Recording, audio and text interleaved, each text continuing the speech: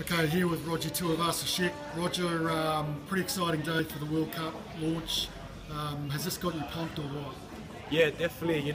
When I first was invited to the launch, I was pretty excited for it, but now listening to the presentation and everything that's about to go down, I'm real pumped for it, and I'm going to work hard to hopefully make that team. You were at the last World Cup. What are your fondest memories of that?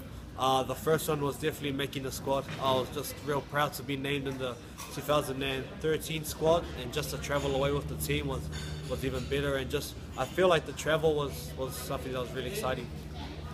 And I guess haven't seen the draw now for this one. Are any particular games that stand out that you're looking forward to? Yes, the opener. I was born in Samoa. We're playing against Samoa. I was raised in Auckland. The game's in Auckland, and I'm playing for New Zealand. So that game itself is real pumped, and I can't wait for that one. You've been out a few weeks, I guess, a few months now with injury. How is that injury coming along? Word on the street is that you're pretty close to getting back. Yeah, I'm moving really well. I'm on track. I'm at the stage where I'm ready to take off and hit the grass, but my trainers are sort of pulling me back, telling me to relax a bit because I'm getting too excited. Are you any chance at all for the Four Nations this year?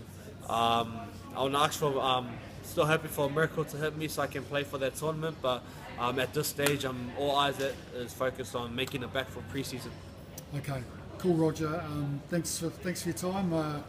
Congratulations on being part of the World Cup launch, and I hope to see you back on the field soon. Cool, thank you. Thanks for having me.